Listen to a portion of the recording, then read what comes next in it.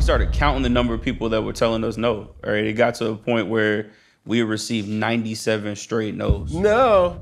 If people can't see what we see, that must mean that there's an opportunity in the market that's real. First time I ever heard about Airbnb, I was like, so you're telling me I can rent somebody's house, stay like on their pillows, see their toothbrush. I don't want to do that. Things that are disruptive, people should hear it at first, a lot of times, and be like, I don't know. That's a lot of times when you know that you're headed in the right direction.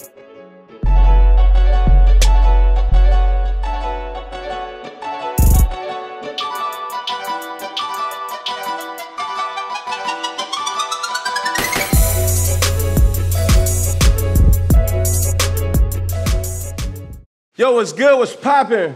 What it is, what it ain't, what it could be, what it should be, what it would be.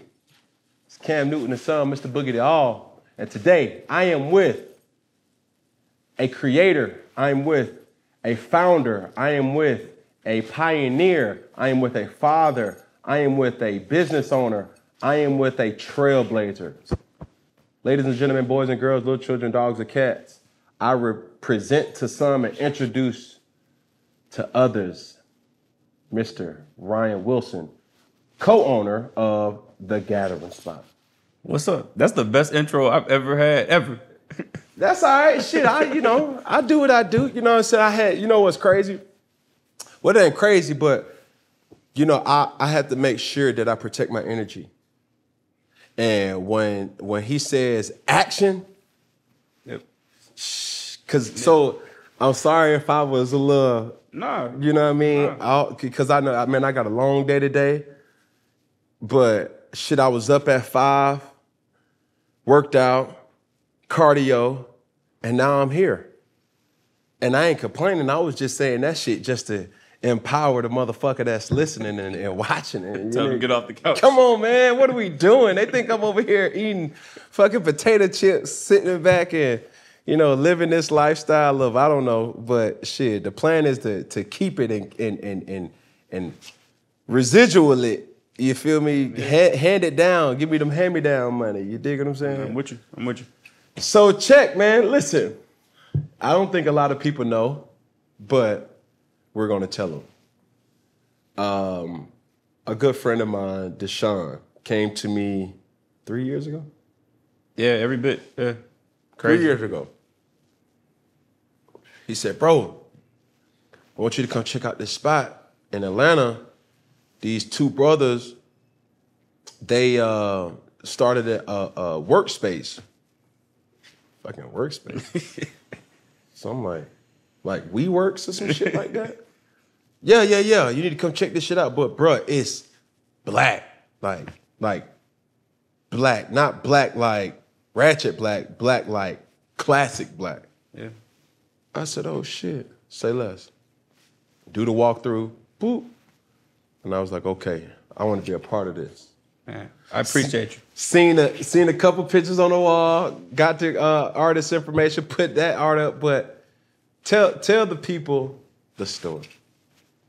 So I'm gonna tell them that story because that was one of the more significant moments ever for us. But to go back to the beginning, man, like I called my roommate one day from college and was like, yo, I got an idea to create a place for us.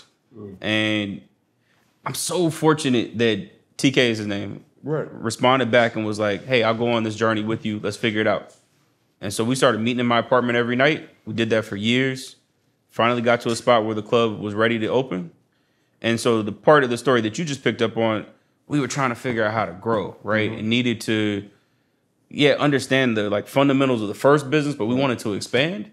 And we're trying to find good partners, right? It was absolutely about capital. Like, we needed money to do it, but we needed good people to be around the business too. Right. And you stepped in a super critical time. I always have love and appreciation for, for the first 2 years, we made no money. And so get into a place where we could finally see wow, we could build another one and then another one. That was a special turning point for us as a team and as a company. So for the people who don't know, I am a very silent partner in The Gathering Spot. And when I say silent partner, I mean I don't want the narrative to be said oh, Cam Newton owned Gathering Spot? Because that initially will defame or not, in my eyes, may not be yours. No. I feel like you and TK, what you guys have built, it's something that needed to be done, and you guys are solid young brothers, young cats that's doing something that I don't want to take that from y'all. You feel me? Yeah. And y'all doing it the right way. And you know, when you gave me the proposal, when you gave me, you know, everything that you guys are about, I'm like, man, what the fuck? Shit, where the fuck have I been? You know what I'm saying? Like, y'all been building this all around Atlanta and I ain't even been here. You know what I'm saying? So it was something that I wanted to be a part of. And obviously I'm all about buying black. You guys got something that's going on right now as far as buying black and challenging people to do so. But at the same time, for me, it's always been about empowering, you know, our people, right? Yeah. And learning from all people to empower your people. And your people may be people who look like you, people who don't look like you. It could be your everyday sequence of life. You may be a school teacher. So you can't just say your people as just a race because it's bigger than that. You can't just say your people as your religion because it's bigger than that. Yeah. Your people is the people you come in contact with on a regular basis. Yeah, true story. So I lived in D.C. for a minute, and we thought we were going to put the first Gathering Spot in D.C. before we decided to come to Atlanta. And the research that I did is I would go around and get in taxis. I couldn't really like get the special advisors and all the consultants, but what I could do was get in taxis, and the folks that had the most game on what was happening in the city were the folks that were driving around, right? So they would tell me, oh, yo, have you heard about that development over there? Like, yo, people hang out over here. I come over here all the time. And so I started honestly taking notes, right? And like was able to build a plan about how to better understand the city from being in a bunch of taxis over years, right? It's like, to your point, figuring out how to network across. Right. A lot of times people are trying to talk to the big job, and that's not often where you want to be. You want to be with the people that you can grow up with. You want to be in the trenches. Yo, it's someone told me once there's a difference between vertical networking and horizontal networking. And if you look at successful people, a lot of times they networked horizontally. They grew up with folks, right? And they call on relationships from 10 years ago, not these like fantasy stories or like one day they met the big shot on top. And he believed in me. Yeah. Most of the time that doesn't happen. Yeah. But like that person that's been grinding it out for 5 years with you, 10 years, and you can remember moments where you weren't even talking about business. Right. Those are the people that end up making the difference in your life. Ryan, what's your biggest gift? I connect people. That's I'm not good at a lot of things, but I'm decent at that. Like I figure out how to connect dots between people, honestly, that shouldn't meet one another. Like I don't believe in all these rules around how we're supposed to connect with each other. So like you'll hear stuff like, oh, you know, that's for the corporate types. Like if you're creative, like you don't go over there. Or like, oh, that's for the entrepreneurs. Like if you're not in business, like you shouldn't go over there. I'm like, no, like it's better when the entrepreneurs know the people that work for the businesses. And it's better when they know the creatives in the city. Like, who wrote these rules that old people can't hang out with young people? Like, I don't believe in any of that. So I'm always trying to connect dots between people that, again, are being told like in other places that they shouldn't talk to each other. Yeah. Just as you're on this type of mentality of business and empowering. Talk to a person who, how did the Gathering Spot come to be, right? Did you come for money? Did TK come for money? Was it a loan? Was it who were the people behind the scenes to make the scene great? So our family was huge, specifically my family. Like, so my parents are entrepreneurs. Okay. So I was able to call on them heavy in the early days. But we still had to raise money. Yeah. And we started counting the number of people that were telling us no. Right? It got to a point where we received 97 straight no's. No. And I've been in every hotel in Atlanta with people barely showing up, not caring, telling us, get out of here, it's going to fail. Is that considered a no? Is not being able to follow up a no. What's considered your no?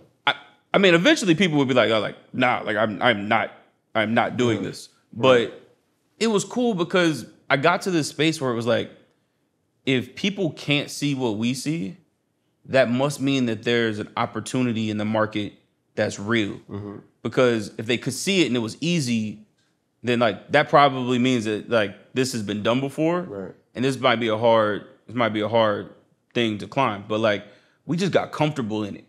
I mean, I was young, I didn't have anything to lose, and I really just felt like the people that were telling us no were crazy. Yeah. And like it would go home and like talk about it that way. I'm like, oh, like he's tripping. Yeah. Like this is about to be amazing. Correct. I'm glad he doesn't get it, and I'm gonna call him back in 5 years and be like, now a supreme optimist.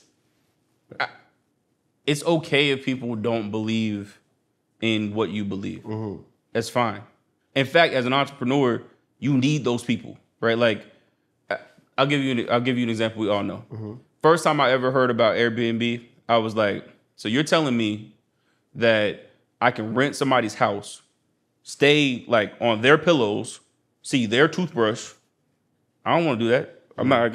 I'm hotel me, please. Like I'm not. Right. I don't want to stay at nobody's house. Like that sounds disgusting. Now, that's a business plan. It's a massive company, right? So like it takes people being able. Same Uber. I was like, hold on. So like somebody's gonna come pick me up in their car and take me where? Anyway. I'm cool. I'm just gonna get back in the taxis I was talking about. Like I don't want to get in your car. I don't understand that. Mm-hmm. Now, so like things that are disruptive, people should hear it at first a lot of times and be like, I don't know. That's a lot of times when you know that you're headed in the right direction. So I just tried to stay in that space. And you like energy, we just tried to keep positive. People didn't believe it was cool. I was looking for people that would uplift us, and we just kept swimming. Right. So with that team of, when you say family, I was about to say, you was telling on yourself when you say, man, I just jumped in the taxi, and then I kept getting taxi's information. Tell the people, how old are you? 32 now. Most of the story that I was just telling, I was 22, 23. And like, I looked at those taxis as investments. Like, it wasn't like that for me. I was a student, right? So I was trying to genuinely use it as a practice. Like, I would really go and try to like plan out, I know these folks know information about where people hang out. Right. I think I can learn something from them. Yeah, it's not the fancy book. It's not the cool website, but like, I really think that these folks know, right? So I'm going to sit and just be a student of the game. I'm going to learn about the city through the eyes of people who learn about the city all day. So, I mean, it was, I never let age be a limiting factor. Mm-hmm. For me, it was like a lot of dope young people have created things, and why not me? Like, why can't I? I only get a chance to do this life thing one time, as I understand it. Right. So like, I can't waste. Got to max out. Why am I going to wait? Like, what is the perfect time going to be, right? Like, and who are these people telling me that it's, oh no, you got to be 32 to start? Like, says who made these rules? I don't know who made them. I know I'm not following them because it's not. It doesn't apply to you. It's not attainable or tangible to your life. I was speaking, with a guest prior to, and I was just saying like, Cinderella's shoe is built for Cinderella. Yeah, see what I'm saying? Yeah. Like Ryan's shoe is not built for Ryan. Cam's shoe is not built for Cam. Joe's shoe is not built for, like, bruh, all these different things. But yet, as we just keep going, what is the price of success, as you know it? You know what I'm saying? Real honest discipline.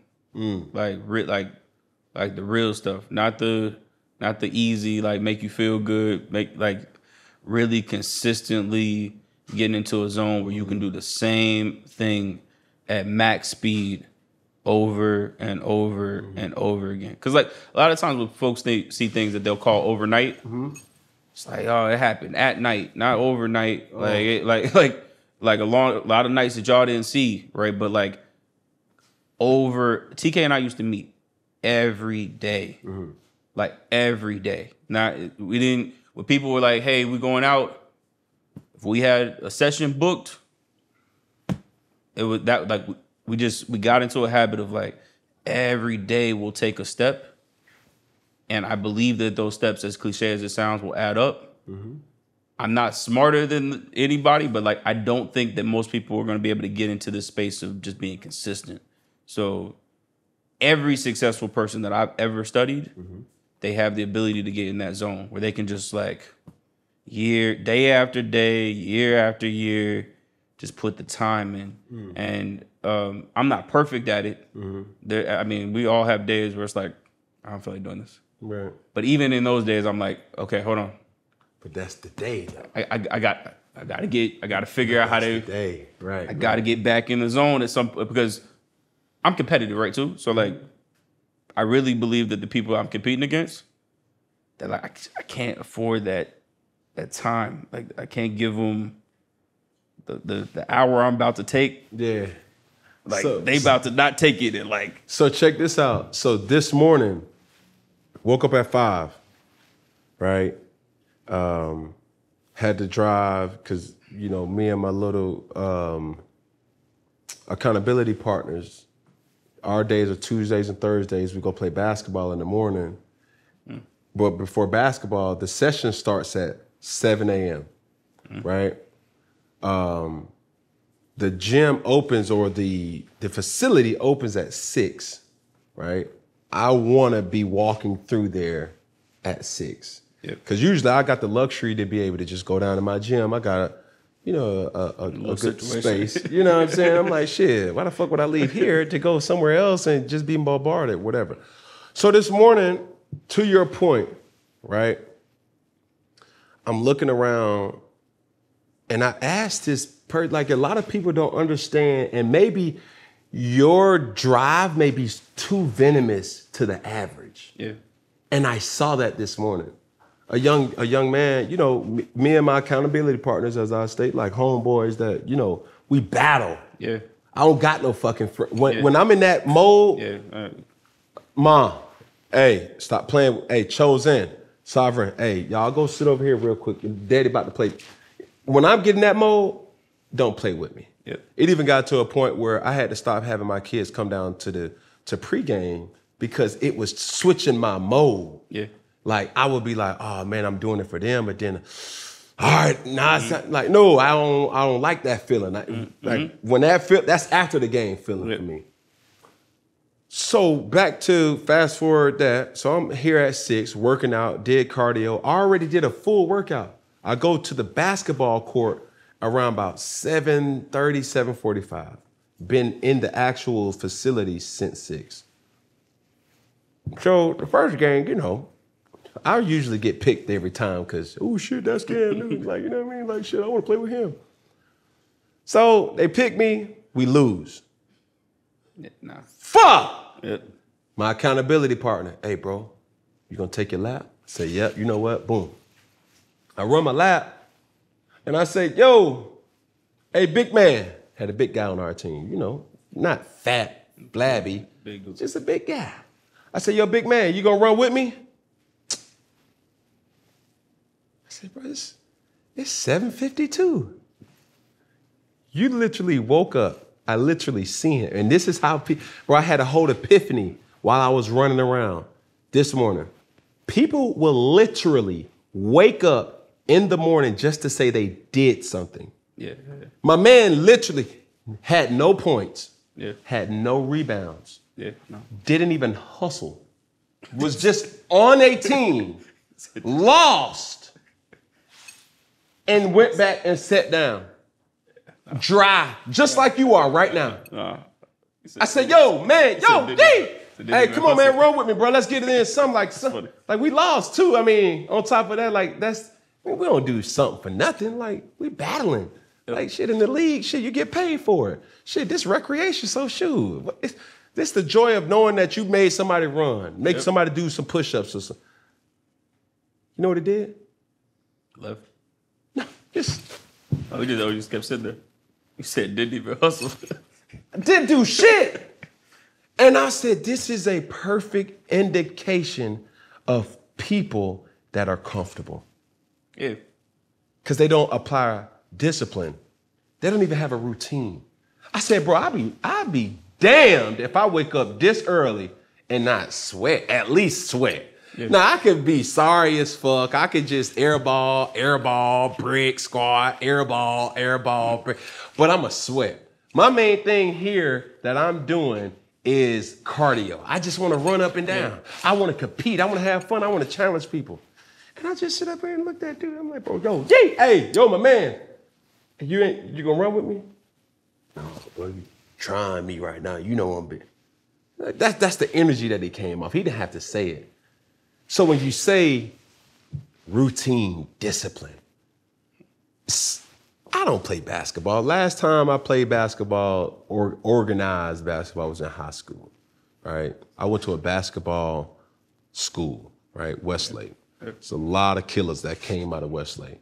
Without it being a private school or a school that can recruit, Westlake holds their own. Darren Rogers, Coach Hankerson,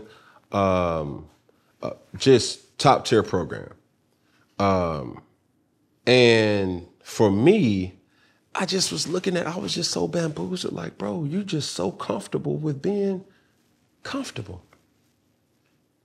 It's acting like you have more time, right? And I don't know how much time I have, right? And so the scariest thing for me is to get to the end of that shot clock. Like the game will expire. Everything has an expiration. It will expire. And I don't want to be at that moment and be like, man, those days where I could have been running, I could have been playing. I didn't do that because I was sitting down chilling. If there's one thing I'm scared of in life is that I don't want to ever have that feeling. I want to be like very comfortable being like, I did everything that I could do. I love the folks that were in my orbit, and ultimately people felt like I was helpful while I was here. Right. I don't want people being like, wow, he wasted some time, and I don't want to feel that way about myself. It's like the single biggest fear in my life. You know, the thing about me is, God willing, when I go to the upper room, hopefully, God willing, that if I have an open casket, not a tragic accident or, something like whatever, I want somebody to look in that casket and be like, God damn, boy, he lived, boy. He got everything from life right there. You hear me? He did it, yeah. Not no. Right, I want to see wrinkles. I want to see I want to laugh so much, bro. It's just a permanent smile. Like I want to get every single thing out of life. Everything that life has to offer. I need it. Man, I had that epiphany when I was in college. I'm sitting around in school, and so I went to Georgetown for undergrad.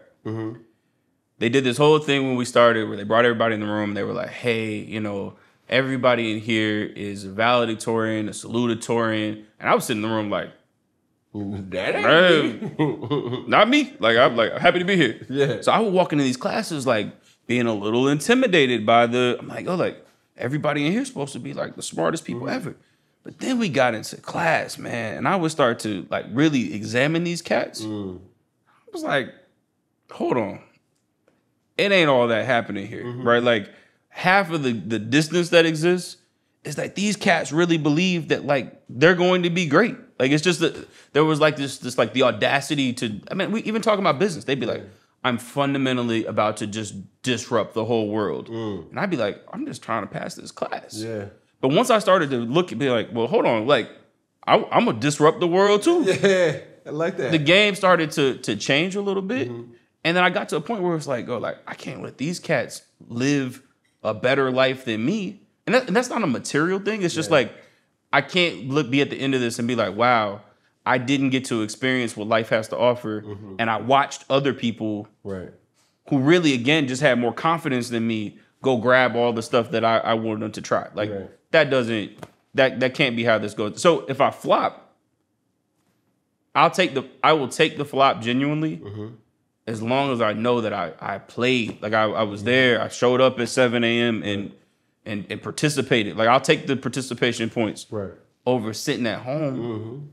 And college did that for me though. Like just really getting up close and personal with cats that like, again, had been told their whole lives that they were brilliant. Right. And really having to like wrestle with the fact that like, hold on, they're not. It's more of a placebo. Confidence and true belief in yourself goes a long way in most things. Like it's the original seed, certainly in entrepreneurship. Like you have to genuinely believe you're the best person in the world to solve this problem. Ooh. If you don't, go home. Like you shouldn't, because the game is designed to tell you that like there are other people that are better than you. So if you don't believe that, move on to the next thing until you feel that way. Yeah. I asked this question before. I had the CEO of Overtime. I spoke with Dan Porter. And I don't know how I worded it, but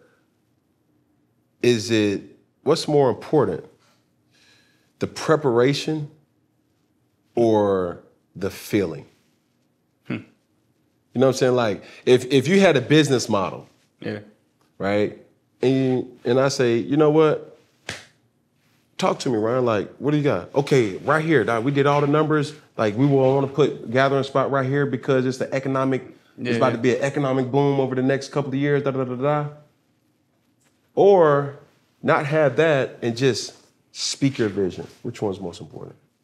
I'm a preparation guy. Like, I think you have to, there's certain things that you have to be ready for the moment. And like, if you haven't done the work beforehand,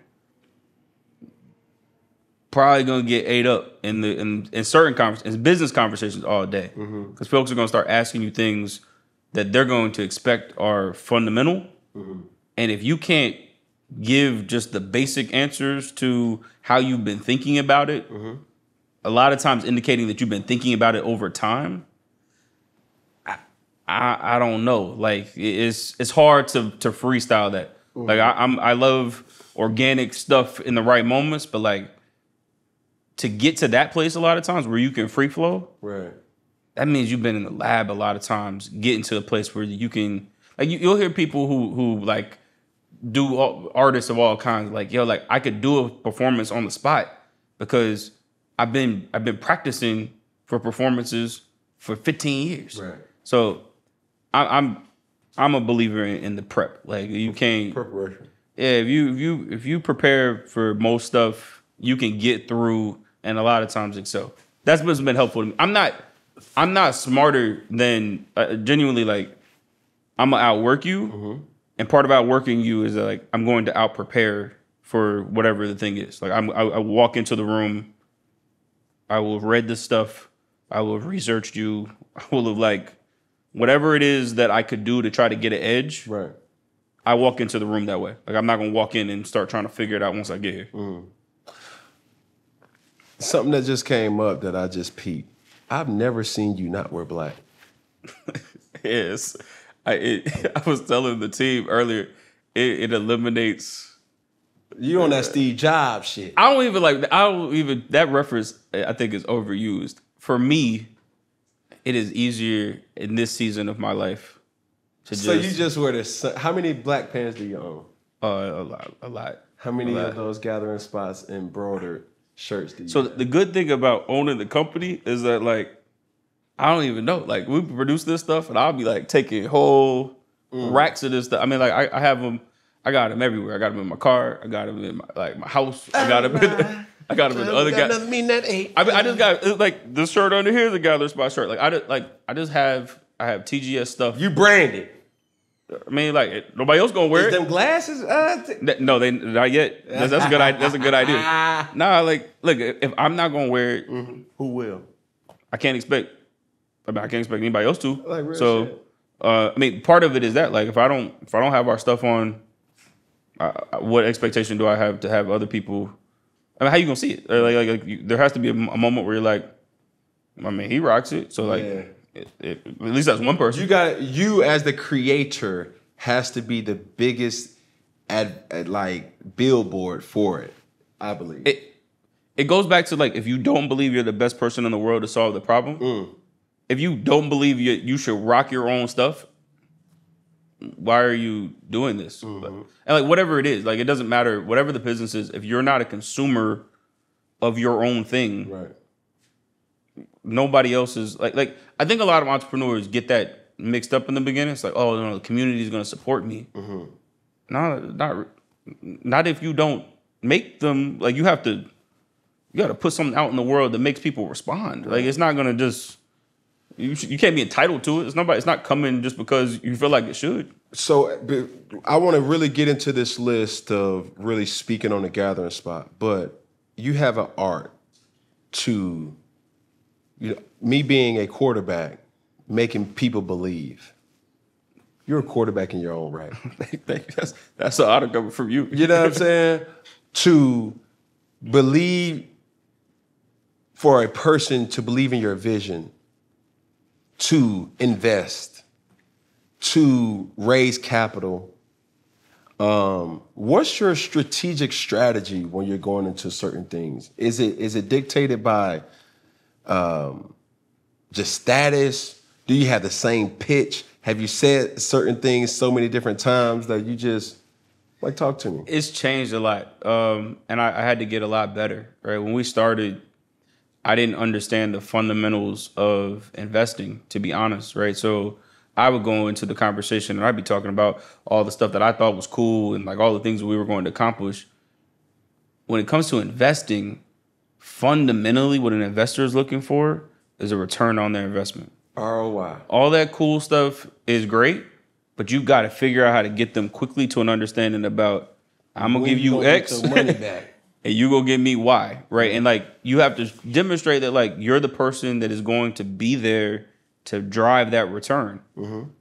I got lost in the sauce early, and I would be talking about all types of other stuff, and then folks would get to the end of the conversation like, "Oh, that's all great, but like, where's my money? Like, how much do you need? Yeah, like, how much do you need, and when is it coming back? Yeah, exactly. Well, I want my money back." But then you start, like, when you get better at understanding that, you can figure out how to tailor the conversation to what folks are interested in, right? And like, you got to also know that not everybody is interested in investing in everything. So you can't talk to a tech person about real estate most of the time. Like, that's not their, that's not how that's not what they like to invest in. Right. So I got better at that too, being like, okay, hold on, I'm talking to a person that, for my research, they really like real estate plays. So I should talk about our model through the lens of real estate more than I should talk about it through the lens of tech. Right. And again, like, I took a lot of L's, right, but I learned and got better at each time, and like, just kept trying to figure out how to get there. But you got to let people know that, like, if they give you some money, first, you've put everything that you have into it, and that you're going to treat their dollar like it's yours. Like, I could look anybody in the eye and tell them, like, look, I will go as far as humanly possible to make sure that you get a return. Full stop. Like, this is not you're going to hand me a check and then I'm going to run off and you're going to see me on Instagram. Flexing. I'm about to go, like, I'm going to put the capital to work, and then I'm about to go to work to drive a return. Right. And, fortunately, you just, like, you have to be willing to go on a journey with this, though. Like, the first 50 times I pitched, terrible. I can look back on them now. Yeah, I can look back now and tell you, like, they were straight up terrible. That was shit. I didn't know what I was talking about, and I didn't know even, like, the numbers well enough. Do you remember the first person you pitched to? Yeah. Yeah. It was a guy here in Atlanta, family friend, took the meeting as a favor. And he was like, "Yo, you have work to do." He was very honest with me. He was like, he was like, how long did the pitch take? Maybe gave me 15 minutes. It wasn't a long. He saw it pretty quickly because, like, I couldn't get to the point. Right. I was in there. We're gonna, like, it's gonna have a little bit of, and he was just like, "Hold on, like, give it to me, like." Hold on, let's reel this baby back in. This bait a little wiggly. Yeah, I don't know what you're talking about, really. Yeah. And, like, you seem passionate about it, but, like, what is it? I don't get it. And then he was the first person to put me on to like, oh, that's great, but like, where's my money? Like, if I give you some money, when do I get my money back? And I was like, ooh, good point. So, we're gonna get it back to you. And he was like, nah, that's not. It's fraud. He was like, that doesn't, like, you need to be very specific about how you, I want my money back. Like this is gonna be a different type of relationship, right? If I don't get my money back. I swear to beans. So yeah, I still didn't fully understand after that conversation, but like I started to get, okay, like hold on, investing is not about friendly. This ain't about who's gonna have the best friends. It's gonna be who has the best model to drive a return. And we ended up raising a decent amount of money, and we're able to grow. I've never shared before. I've never talked about it. Come on down to fucking Friday and keep it a buck. I ain't never talked about it. Let's talk about it. The first initial to create the gathering spot in Atlanta. The first round was $3 million. So we've raised over $20 million. And the reason why I've never talked about it out loud is not because I'm ashamed of it. Right. Honestly, like most businesses don't raise any money. Right. But I didn't talk about it because for me there were other stats that were more important. And we employ 200 people in our community and have really high quality jobs. Like the business has been profitable since inception. We've never lost money, ever. And like I wanted to talk about those things because I think a lot of times, people get lost in the headlines and they want to talk about, all these kind of vanity numbers. I wanted to talk about, to me, what were the numbers that showed like that the business was real. So like we're profitable. Right. To me was more important than being like, I just raised another $5 million. Like it didn't feel right. Have you and TK ever talked about taking this company public? Yeah. We look, we're not playing small with this thing at all. Like this is about trying to get to real scale. I think a lot of times, the conversation in business is like, oh, we should just be happy to just have a business, just to exist. With respect, like that's not where I am with this anymore. Like I'm. Do you plan on selling it? No, I'll like not in that way, right? Like in what way though? Let's take it public. Right. Let's take it to the moon. Because I'll say this, right? So a lot of people, and I got a quote. I'm in logistics right now, right? As a broker, right? Have visions to become a freight forwarder one day with me and my partner. Stop. I got a quote that I said to him on the board. I say you have to feed people only what they're capable of digesting. Yeah. Right? So when I tell you that, I ask you that because a lot of people, the people that I come in contact with aren't used to the model of business. The companies that I've invested in, there's quite a few, right? I've got a return on my investment in Gathering Spot. I got a return on my investment in other companies. So you looking at this hair, you looking at this outfit, you looking at all this distracting shit, thinking that I'm not a businessman. How foolish could you be? But other comrades or other entities that I've invested in, their plan is to sell. Yeah. We're trying to create enough capital to make a push to sell it. Yeah. And then we're going to start something else. Yep. But clearly here. So like so we're doing a couple of things right now. So we're working with Greenwood, right? We're in the fintech space now. Brought the companies together. But and I'm gonna talk about that too. If you look at black-owned businesses, right? Far too many I saw a stat that's like 96% of our businesses don't ever gross $1 million top line. And so again, this isn't about shaming people. It's about just understanding the consequences of what happens when our businesses don't scale. That means you can't hire people. If you can't hire people with that, another very sad stat is that if you're black in America, the likelihood that you're going to work at a black-owned business, very small. It's statistically insignificant. But why though?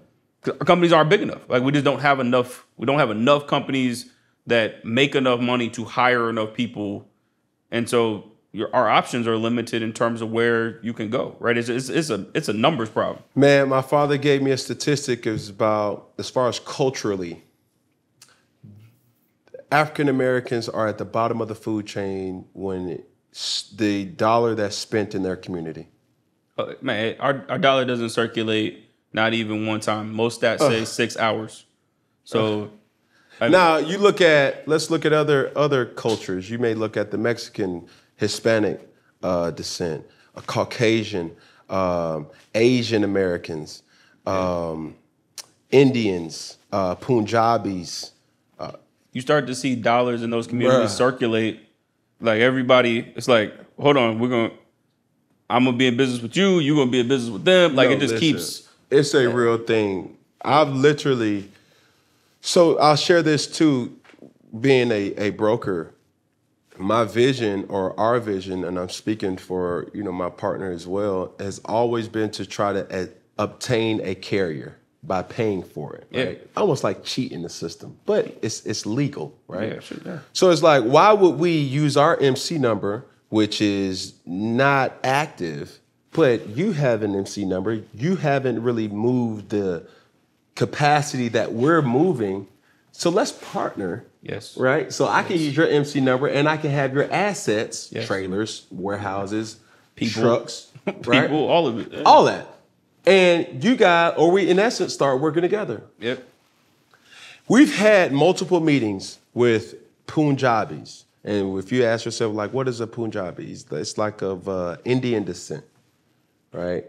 Not Native American Indians, but Indians, right? Middle East? Yes. Right. Same, similar region. With that being said, every single time they come visit us or we go visit them, the first thing that they request is we have to go eat at an Indian restaurant. Yeah. And I'm like, bruh, this is wild. They don't even know each other though. You see what I'm saying? We had a meeting and then that person said the same thing, like, okay, where y'all want to eat? So, could you please find an Indian restaurant? Yeah. We met with another person. They came to Atlanta. Where do you want to eat? So, we want to eat at an Indian. And it's not even just because of the food. It's like, it's about circulating the dollar. Like it's not even, food's cool, but like, I was in Dubai. I didn't know this until I was there. You can't start a business in Dubai unless a local starts the business with you. What? That's a rule. It is by law. You are not allowed to start a company. Like we couldn't roll into Dubai right now and be like let's go, let's gathering spot. Nah, it would be like, who local is a part of the ownership structure that is going to bring this business with y'all? Does it have to be of the descent, or does it have to be? As I understand, it had to be somebody who lives citizenship. There. Okay. In order to start the business, and like folks hear that like, oh, that's unfair. But what was happening is saying, the dollars got to realize there's a niche. The dollars got to stay in the community. Right. Like we're not about to just let this stuff can't just. You just can't come profit off of our property, off of our lifestyle, off of our, real estate, and not put us on. Imagine if people on the west side or south side started saying the same thing. You can't build that here unless there's some local folks that are part of this. That does not happen right now. And because it doesn't happen, you look up in neighborhoods where nobody that lives in the neighborhood owns anything. Look at the west side of the city. To me, the fundamental issue is that barely anybody that lives there owns anything.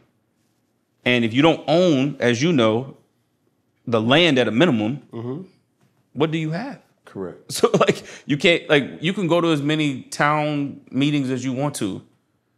At the end of the day, the landowners are going to make decisions about what they want to do with that land. Fair or unfair?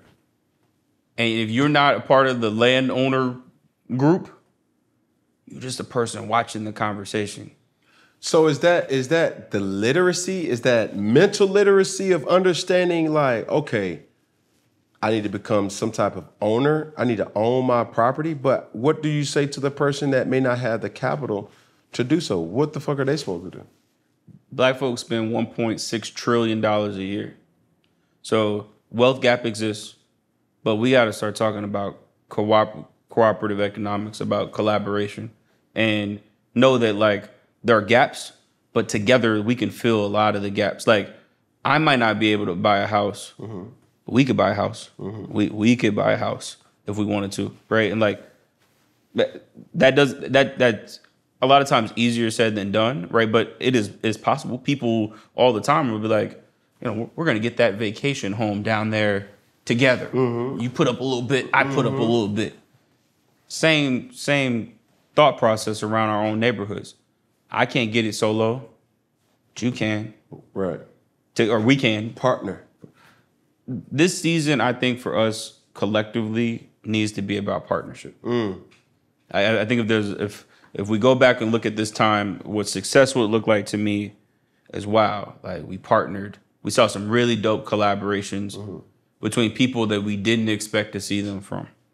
And that is what made a difference. Like, so to that point, let's talk about the big acquisition of partnering with Greenwood, who's a fintech company. Fintech, yeah. And I believe when that acquisition happened, that was when I was able to get a return on my investment, right? Yeah. But still have some skin in the game. Yeah. And you know what was so devastating about that partnership? What? TK sent me an article about the whole totality of what it looked like, right? I read it. Bloomberg article, right? And to my knowledge, please correct me if I'm wrong, Greenwood tried to only use minority-based banks to make this deal happen. Yeah. And with my research, it said collectively around the United States, there's only 20 minority-owned banks. Yeah. Out of those 20, did you remember how much collectively that they had in assets? I think it's like $5 billion in assets. Yeah. Right? Yeah. It's So just to put that into perspective, right? Let's take everybody that's in this room right now. Camera, you can't see this, but I say anywhere from about 15 to 20 people are in this room right now, right? So basically we have a town hall meeting and we say, hey, we need everybody's money to put up as collateral assets to be able to make this acquisition that we all can be a part of. Correct? Right. And it collected, or all the collections added up to be close to $6 billion. Let's give it, $6 billion. Okay. We walk out of the room, walk down the hall, and let's just run into Chase Bank. We're not even talking about Wells Fargo. We're not even talking about Bank of America, Truist, Regions, none of the credit unions or whatever, just banks. Chase, JP Morgan, Chase Bank alone. Did you remember that number, how many assets they have? I can't even call that number. It is $3.2 trillion. Yeah, it's trillions. So basically saying to you, all the minorities around, minority banks alone, can't even compete with one American bank. Yeah. No, that's why we're doing this. This season is about scale. So I said it like we'll look back and it's going to be about partnership. Those partnerships should help our businesses get to scale. And that is where we have to stay focused, because it's not about shaming any one every bank is trying to be as big as they can be. But hold on. It's not about shaming, it's about educating though too. We got to know. Yeah. In that same article, it did speak on the insufficiencies or the trying to say the right word now because I done been going viral here lately. I would say insufficiencies of acceptances of loans. And a bank, you can do your own research, has been sued because a certain group of people are able to get loans that other people aren't able to get. And you can't tell me that if somebody comes and try to have a small business loan, credit or no credit, we know, Pookie doggone credit messed up way before he get 18 years old because his mama been running his doggone, just throwing a muck. I mean, just messing it all up, right? But at the end of the day, you should still have opportunity to grow. We have to have institutions in our community that can do the type of deals that you're talking about.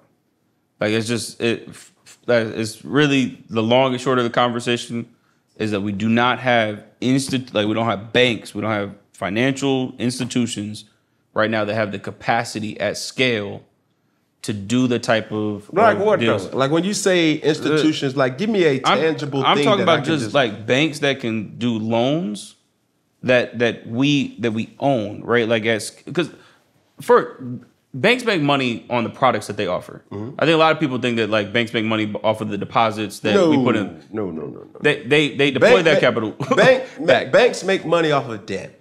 It's products. They have a bunch of different products, mm-hmm. and they charge folks interest on those products. Correct. And that's how they make money, right? On the difference. Mm-hmm. We don't own enough businesses, or banks rather, at scale to fully supply because we start companies all the time. Like we actually, if you look at the research, we start more companies than most communities do. Mm. We don't have financial services. This happened with TGS. We were growing. I'm looking around and I'm like, man, we keep begging to get invited to some of these tables. Mm. This move is about saying, I'm begging nobody to come to a table anymore. When somebody from the community calls and says, hey, I'm looking for a banking product, we're like, okay, cool. Go talk to our banker. You're right. The banker that's a part of our company that can talk. And it's not always going to be a yes that comes from that conversation, mm-hmm. but you're going to have one, mm-hmm. and it won't always be a no, right? And if you know the history of banking and you know the wealth gap that exists in this country, right. We gotta have institutions that are able to specifically service our needs. Right. And that's what we're doing. All right. It's not so everything about the Gathering Spot is staying the same.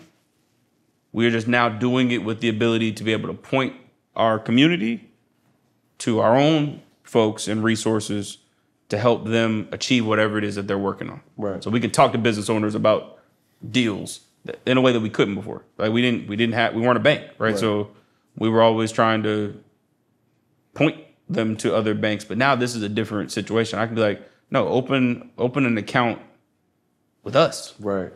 And like we own that company. Mm-hmm. And the other thing that's been interesting for me is that we interact with businesses all the time, where a lot of times we don't even know it, but like there'll be one parent company that owns a whole bunch of stuff. Subsidiary company. Man, subsidiary, same thing.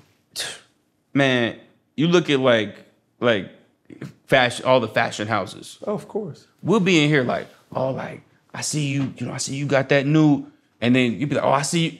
All that's up under VF Corporation. The same company's like, I don't care what y'all wear. The dude, what's my man? He owns Moet. He owns Louis Vuitton. Yeah. He owns Cartier. I think he owns Tiffany Co. He just owns so much stuff. The LVMH chart is crazy. Yeah. Like everybody's like, folks should go and just look at LVMH as a model mm-hmm. for what it's like to just control the whole industries. The market. I one of the craziest meetings I had, LA, I met Jay Penske, mm-hmm. who is the owner of Penske Media.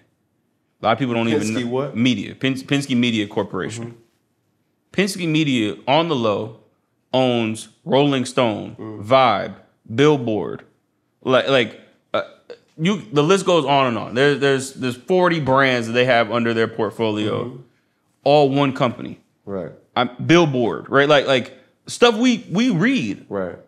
One company, Deadline, like it was crazy sitting in this office where it's like everything.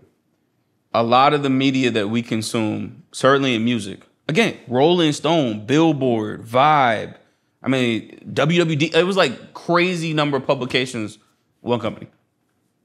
So we have to start thinking about our businesses in the same way. And that's where partnership comes in, where it's like, what is it like to have 100 of these? Where some are under this brand, some are under that brand. How does this fit the right way? Like what avenue? Having a strategic plan and executing it. Absolutely. I think the thing that also was spoken to me as we kind of wrap things up here is beef is different in cultures. You know what I'm saying? Like, I just use the cut and dry one. Let's talk about a white guy beef and a black guy beef. Two white guys beefing is completely different than two black guys beefing. And I'll give you an example, right? Two white guys. I can't fucking stand Dan. God damn it, John, he's a motherfucker. But guess what? They'll make millions of dollars together and will hate each other's guts. I mean, despise them. Sarah, I don't want you hanging out with Dan's daughters or sisters or damn sure not his sons. But they'll make millions of dollars together. Now, let's flip the script. Zabo and Demetrius, they beef. If he say, I don't fuck with him, it's almost like they could kill each other. If he was burning up, I wouldn't even piss on him. I think the thing we've got to recognize is that is taught, is learned behavior. Everything is taught. It's not we have been taught to not trust one another. We've been taught to not work with one another. And again, I think the challenge to our community is to say, we're going to do business together. Yes. And look, there's going to be good and bad experiences in business everywhere. Like this happens with customer service stuff all the time. Folks will be like, I tried to give a black business a chance. And they messed me up. My order wasn't good. Bro, listen, no. I'm sorry to cut you off. But one thing about me, I'm a proud black person, right? I don't hide from it. I don't shy away from it. I don't tuck my blackness. Listen, you getting the blackest of the black when you're dealing with me. Yep. But with that being said, it should not alter my professionalism. No. It should not alter my vernacular. No. It should not alter my just the appearance of what I have going on. And if anybody's gonna buy black, it's gonna be me. Yep. Small businesses, it's gonna be me. But one thing that I despise, if I'm taking my service to a black-owned business and that business does not meet my standards of expectation, it's such a turnoff. Businesses have to be excellent. I agree with you. You can't be anything less and expect people to rock with you. Correct. All I'm saying is there are going to be moments where mistakes are made, and you got to keep the same energy when other companies make those mistakes as you do when companies inside of the community do. That's it, right? Because everybody has had their bag lost at the airport at some point. And most of them ain't going on Twitter running it down. No. So when those moments happen, all I'm asking for is the same grace that a lot of times we give elsewhere, knowing that excellence is absolutely what should be required. So basically, all you're saying is, if somebody comes down to the gathering spot on multiple locations, you got the Atlanta location, the DC location, the LA location.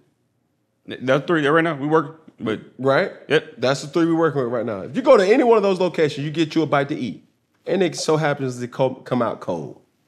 You want the same grace that you will give Chick-fil-A. Yes, and I want you to know that I'm about to go to our team. We're going to work to try to make sure that that problem doesn't happen again. Because to your point, I can't give you less than excellent. Like I'm not. This isn't an excuse for not being amazing. You should be. Right. But in life, people are going to have moments that are not their best, and I think highlighting those moments in ways that again make it feel like we do this more. Like every business makes mistakes. Right. You interact with a company long enough. Your reservation is gonna get messed up. Your food, like it doesn't matter. You can go eventually. That's just the price of admission. It's like the numbers eventually gonna get you there. All I'm asking for is that we just like, oh, hey, okay, understand, and because it's very important that we have businesses in our community like start and scale. I'm gonna give you another shot to get that right. Right. You ain't have it today. I'm gonna come back next week. I'm gonna give you another opportunity. Now look. If it's messed up next week, you would never see my dollar. I ain't got nothing for you. But if today was a bad day, all right, let's. We all have bad days. I think it's fair to say everybody has an off day at some point, and having the opportunity to get back up and have another day, I think that is one of the greatest gifts that we can give, specifically business owners. Right. Just the chance to be able to try again. And I think sometimes we don't talk about it in that way. We suggest like, yo, you give me one bad sandwich, close shop. Like you shouldn't exist. Fire everybody. Turn the lights off. Right. And I'm like, nah, like they're gonna be okay. Yeah. I'm gonna be back next week to make sure it's okay because we gotta make sure that like we do this thing together. Correct. I like that, man. So listen, I introduced him as a trailblazer. I introduced him as a businessman. I introduced him as so many other things, but one thing that I did leave out is he is a dot connector. He connects the dots.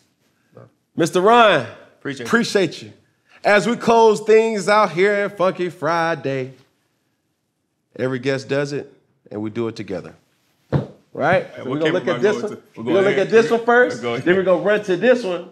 Oh, we're going over here too. We're going to run to that one right there. Oh, we're doing all three. Okay, hold on. Come on now. I got to get my coordination together. One finger. Hold on. Let's try this again. Hold on. It was one finger. See, I already messed up. No. I already messed up. I did my pinky, though. It's okay. I didn't see here we go. Right here. I never practiced. We're going right here. One finger, one pinky, one thumb, one love. You dig? Appreciate you, brother. Appreciate you. Good to see you. Yes, sir. Yes, sir.